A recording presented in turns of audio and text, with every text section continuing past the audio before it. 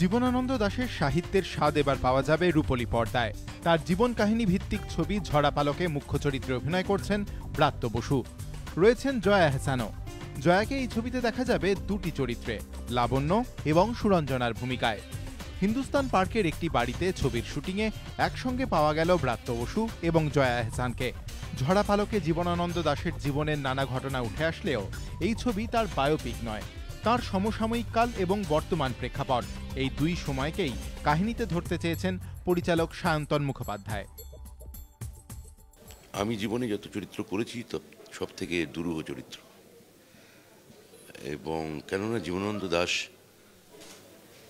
তাকে বুদ্ধদেব বসু বলেছিলেন নির্জনতম কবি।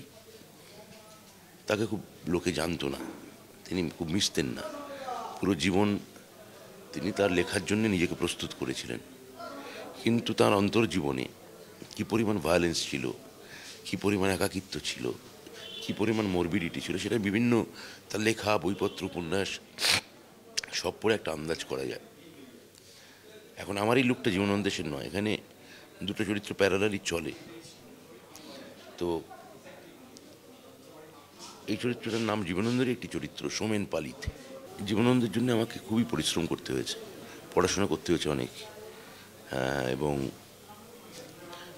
কিভাবে তার চরিত্রকে ফুটিয়ে তুলব এটা নিয়ে আমি খুব এখনও টেনশনেই আছি। একটা লোক, তিনি প্রায় সব জায়গায় প্রত্যাখ্যাত হয়েছেন। তাঁর লেখা নিয়ে রবীন্দ্রনাথের খুব উচ্ছ্বাস নেই, বরং চিঠি পড়লে বোঝা যায় যে খানিকটা অপছন্দই আছে। সুধীন্দ্রনাথ দত্ত, বিষ্ণুদে তাকে নিয়ে বিমুখ। বুদ্ধদেব বসুর একমাত্র সক্রিয় এবং সোচ্চার সমর্থন ছিল, পরবর্তী ক্ষেত্রে সেটাও গুটিয়ে যায়। তার মানে একটা প্রত্যাখ্যান এবং অবহেলার মধ্যে দিয়ে তিনি গেছেন। তার ভেতরে একটা গর্জন রয়েছে, এবং তার মধ্যে একটা নির্লিপ্ততাও রয়েছে। এই গর্জন এবং নির্লিপ্ততার মেলবন্ধন কিভাবে করব, সেটাই এখন দেখার।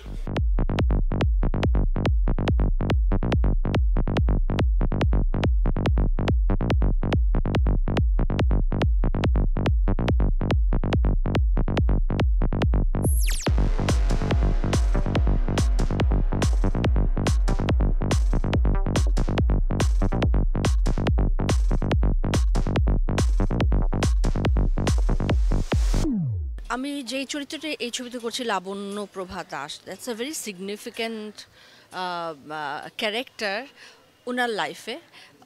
প্রচুর প্রভাব রয়েছে ওনার লেখালেখিতে লাবণ্য দাসের, ডেফিনেটলি। সেই ক্ষেত্রে এরকম একটি কাজের সাথে সম্পৃক্ত হতে পারে নিঃসন্দেহে আমার খুব ভালো লাগছে। তবে এটা দুটি ফেসে দেখানো হবে।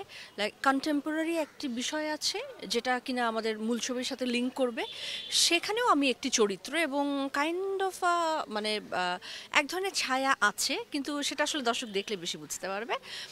আর লাবণ্য দাস যে চরিত্র, সেটা তো জাস্ট ওরকমই আছে, যেমন আমরা হিস্টোরিক্যালভাবে যেটা আমরা দেখতে পাই বা যেটা আমরা জানি। কিন্তু ওই লাবণ্য দাস চরিত্রটা নিয়ে কিন্তু যথেষ্ট মানে কন্ট্রোভার্সি আছে। কেউ বলছে ইতিহাস এটাকে ভুলভাবে উপস্থাপন করেছে, কেউ বলছে এটাই ঠিক। তো সেটারই একটা শিল্পরূপ দিয়েছে হলো আমাদের এই ডিরেক্টর। অনেকে বাঁচে জীবনানন্দের ওপরে, আমি এমন অনেককেই দেখেছি, এবং নিভৃতচারী একজন কবি।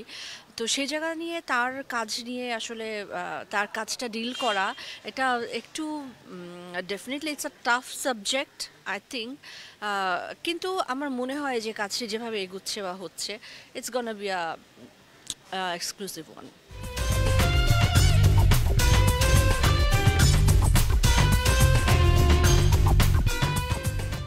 জীবনানন্দ দাশের সাহিত্যের নানা চরিত্র উঠে আসবে ঝরা পালকের কাহিনীতে। মানস বসাক, এবিপি আনন্দ।